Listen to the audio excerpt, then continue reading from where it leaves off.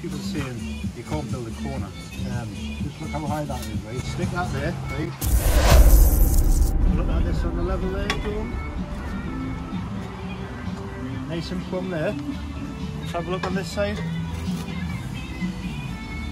Nice and plumb there. Right, so I've just built a corner. 1, 2, 3, 4, 16, 17 course. You can build a corner faster than that. You deserve the medal. And I just know that you can't. Right, so what we're going to do now, get that corner block on the profile. We'll run this around our corner profile. I'll kind of get a corner block on there, which is going to be in the way of the bricklayer. We're going to pull that onto this corner, which we've already got, and we'll run in the back, which was also off the profile. All of our profiles are more to gauge at 75 now. So now we can run this section in here. We can run all of this section in here. I'll return this line around the profile. Alright. Then we've got profile on the wall here, which we've used Dutch pins, one in the top, one in the bottom, and we've just put a little pattern in the back so we can put our line behind. We are building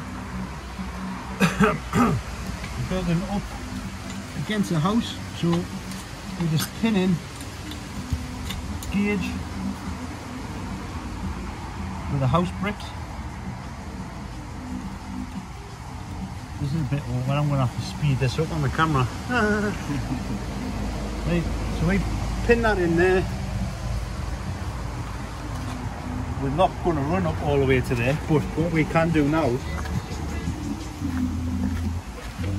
is I'm going to run in there, run along here, going to tail this out, because we can only get 1, 2, 3, 4, 5, 6 course on, and that's scaffold height. So 1, 2, 3, 4, 5, 6. We're going to build it to here. We'll probably get a few more, but there's no need. So John's going to tail this corner out here. He's going to tail that corner out to there, and then he's going to run that full line through there. Lift it up, tail out round the corner again, and then run all the way down there. Once we're finished, profile comes off, the corner's already built. It's simple as that, and you're just constantly running in all of the time. So yes, we can both build corners, can't we, Jordan? But we've just put in the corner 18 course high, and we can run in 3 stretches at the same time, which is fantastic, especially when you're on price, isn't it? Right, that's it. See you all in the next one.